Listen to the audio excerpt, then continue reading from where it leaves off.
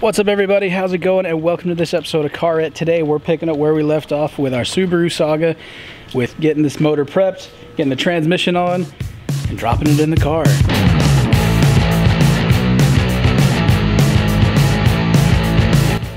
So first things first, we have our EJ205 out of a JDM WRX, and it's sitting right behind me, and we're about to get some of the servicing done. To answer questions about this motor, this is actually a single ADCS 2-liter WRX engine. It's in incredibly good shape, but we are going to go through and update things as we go along.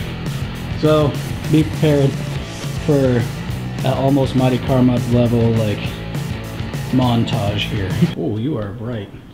Ooh, an angelic being has descended. So, picking up right where we left off, we're actually going to go ahead and slap on the flywheel. This is our top fly. Actually really nice. It's like 14 pounds, right? So like, it's stupid light compared to what normally goes on it. And it fits perfectly. Look at that.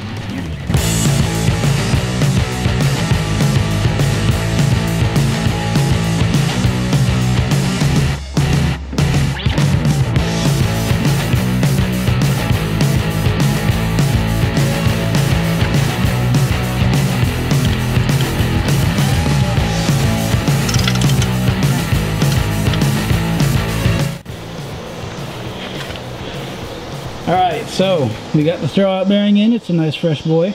We got brand new retaining clips for the throwout bearing.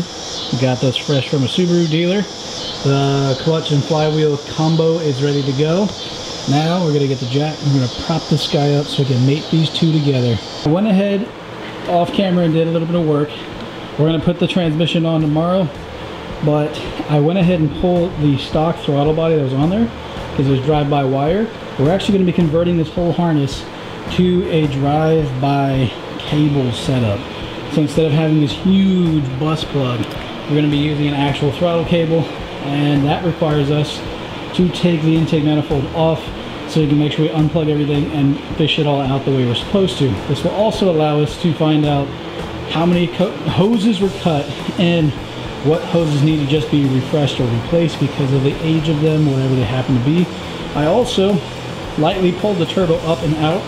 I had to remove some of the oil access lines just to make it a little easier for stuff to move around in here, because with the oil in place, this side of the turbo actually sticks into where the bell housing would go. So now we can actually line up the transmission perfectly and send it in place.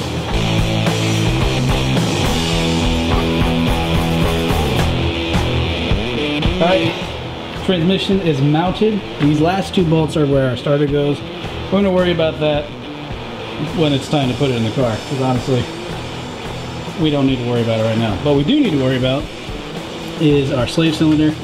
I do want to get our pitch top mount lined up, that way it's ready to go, it's in place.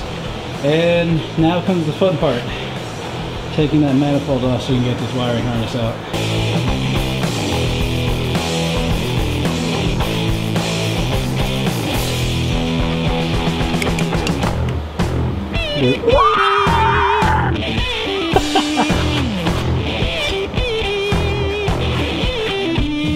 Alright, now that the manifold is off after a lot more work than we realized it would be, we are now going to go ahead and pull this wiring harness out. We're going to pull all the clips, get them all separated out. We're also going to double check our hose kit that we got from Yoshimoto, see what goes where. That way we can find out whether or not they gave us fresh parts for things like, you know, the dump pipes and all that jazz.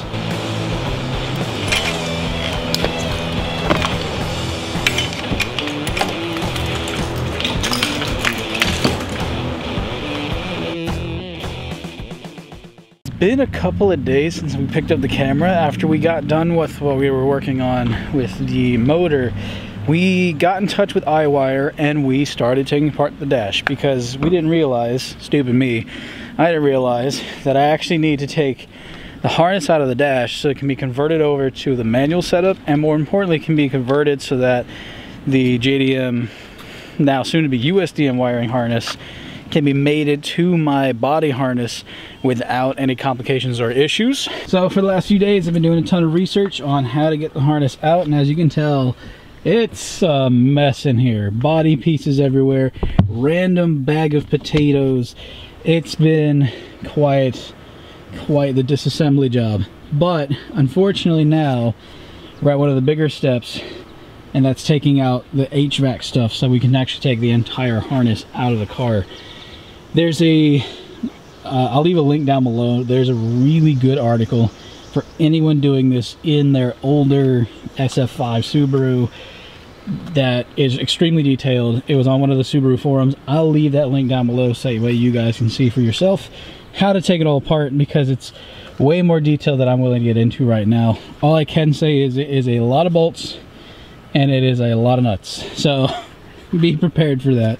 But now we got to go through here and we got to basically take this whole crash bar out and also take out all the HVAC-ish stuff that's back that way. It's been a little while. Got the bar out, got everything off. Those Torx bits, in case you're doing this yourself, I don't recommend doing this yourself. But if you do it yourself, they are size 40. That's what these guys are. They hold the airbag mod in place. We pretty much have the bulkhead harness out. We just have to pull it through the engine bay, through the wall, and then find where it disconnects from the body. That way we can actually take this whole thing, box it up, and send it off to iWire. Once they get done with it, we'll rewire everything. It's gonna take forever, but the good news is once it's done, it's done. While I'm getting this figured out and completed, our freshly shaven friend here is currently working on getting the front subframe / cross member disengaged from the rest of the car. That way we can get this NA subframe out and replace it with this very nice brand new from Subaru WRX boosted subframe. The big differences are these huge scallop marks that are in there. They make it so that the exhaust can actually be routed, so you can actually route it to a turbo, and this actually clears the up pipe. So that is something we did want to prove or disprove. This clearly proves you do need a WRX subframe if you're going to boost an NA car. On a scale of 1 to 100, how much do we not recommend doing this? 1,000. Buy a 240 instead. Where it's just as difficult. Yeah. No, I'm kidding. These are actually cake compared to Subaru stuff sometimes. Alright. Yeah. Take the bulkhead harness out. It takes you a little while, but it's not too bad. It's only like 3 hours. Enter Mandalorian music. Oh, stop. Holy cow. So we're gonna box this up. It's a good thing I bought that subframe today, because that boy right there is going straight into the box the subframe came in, and we're shipping it out. I did a thing. I hope you see this, but I cut this. I'm gonna weld it back together with some solder when it comes back, so like don't freak out. I'm pretty sure that's dome light, because red's definitely power, black's definitely ground most of the time. Really? So, well, you gotta remember, ground on this was green. It's a beast. It's heavy. It's a beast. The good news is there's a lot of pieces that are in this that will get deleted, because we are not keeping cruise control. We're not gonna be keeping a couple of the odds and ends that came with the cruise and the automatic stuff.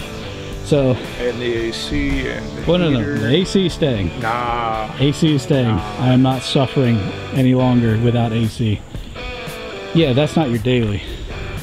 That has AC, you just gotta get it fixed. I don't have the money. No, Because this takes it all.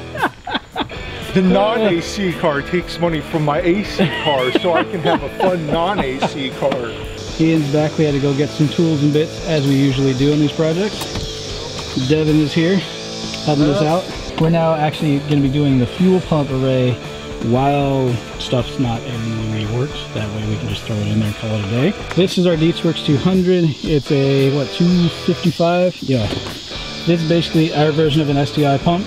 So this should fire and function like a stock setup. Fuel pump is out. This is the old jank boy versus that nice, fresh, new DeetsWorks. And it's literally a case of you versus the guy she tells you not to worry about. This thing is terrible compared to that. Fits in perfectly with the stock configuration. So we're gonna go ahead, throw it back in the car, bolt up the back end, and we're good to go. Everything plugs in perfectly. This plug is actually direct fitment. It'll be a little snug because the wire they supply you with is a little bit more loose. So just be mindful of that. Don't bend the clips when you put it together. Otherwise, you're good to go. What does it take to get to the center of a Tootsie Pop? A very big man in a small engine bay with a very big wrench. Oh, it's turning. It's doing a thing. So we're currently detaching the arms from the subframe. This side is putting up quite the fight. And we're hoping we can crack her loose. Because as soon as that comes out and the center jack plate comes out, we are in business. We're taking the subframe out. Ian is exactly 1 Forester on jack stands and the hood open tall. Plus a little extra. Taller. Old and busted. New hotness. I was trying to go for that 90s like aggro advertising. Yeah. New and improved. Piece of crap. Yeah.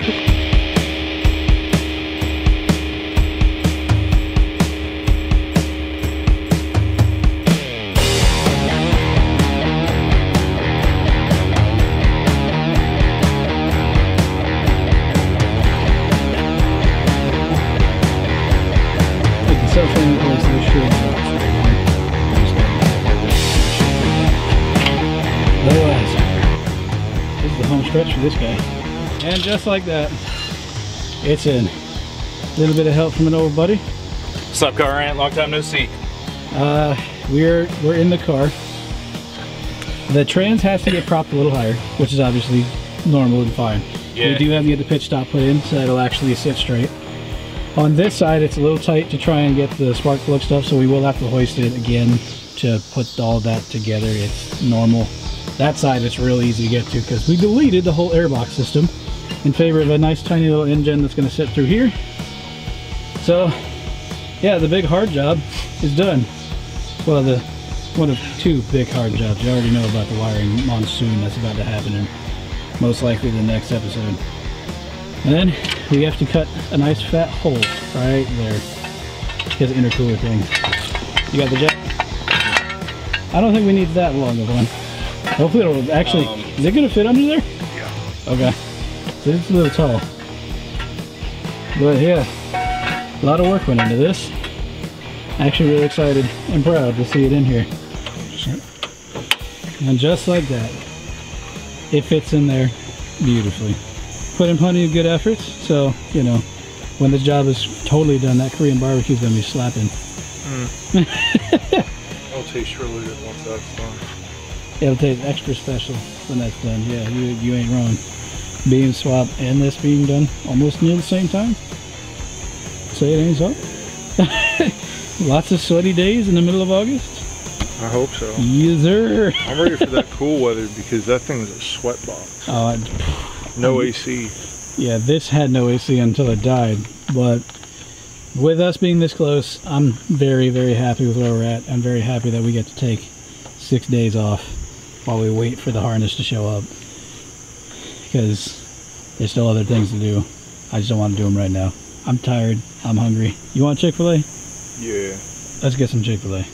And with that said, thank you all for watching and for tuning in to our continued saga with this Forester. I know we've done a lot in 2 episodes, but it's because we had to. We need that garage space back because we got other things that are going to be happening behind the scenes. And yeah, it's a lot of work. A lot of things happening. It makes me happy because it means you guys got stuff to watch and content to watch. And if you like what you've watched, please consider subbing, consider subscribing. Hit the like button because apparently that's what YouTube wants to see now is likes versus watch time. They keep changing their minds. It's a mess. But help us out, please. Please. We need some growth. So, without further ado, thank y'all for watching. God bless y'all, and we'll see you on the next episode. Peace.